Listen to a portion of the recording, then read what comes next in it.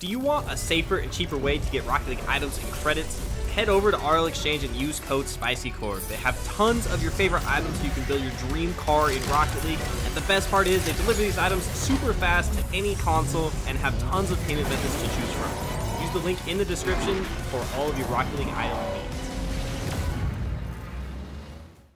What is going on, everybody? Welcome back to the channel. Today we have another Neo Tokyo Aftermarket bundle in the item shop. Let's check it out. I don't know if all of it is in down here. I do see some of it down here in the bottom part of this item shop, which looks like it's only staying for 1 day, whereas the last item shop stayed for 2 days.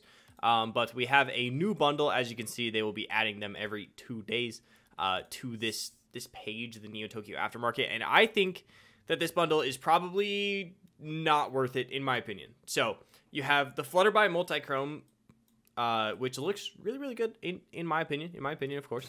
The Hanasha JRL Multichrome as well, which I'm just not a huge fan of. I don't really think they look super, super good. And then you have Pixelated Shades Multichrome. If you're looking at it from a value standpoint, I believe the Pixelated Shades trade for like 800 credits. So this is probably worth it. But the problem is they put the Flutterby and the Hanashas in the item shop separately.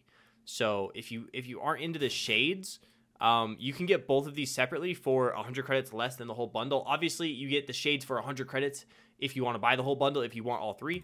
But if you just want the decal or the wheels, definitely, or I guess both of them, you can definitely get them separately in the item shop. And they put the Fennec Shinjuku in the item shop as well. We were thinking that they were going to put it in the item shop, but I was also kind of thinking that they weren't going to, because it was definitely, in my opinion, the best decal in that first bundle, this one right here.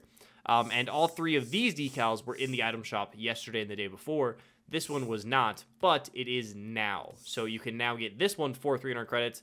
I know most of you that wanted it probably already bought the whole bundle, which is a little sneaky of Rocket League, but 300 credits for the Shinjuku decal, definitely a good deal. I still don't know exactly which items I'm going to be grabbing from this whole event.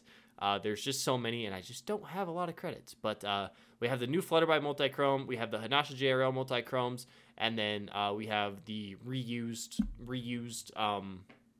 Pixelated Shades as well in this second bundle. So definitely a good deal if you're looking just at value.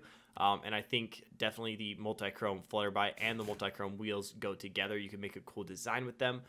There's been tons of designs dropping on our garage since all of this announcement and like the stuff was added into the game. So I definitely check out some designs to see if you want to cop them.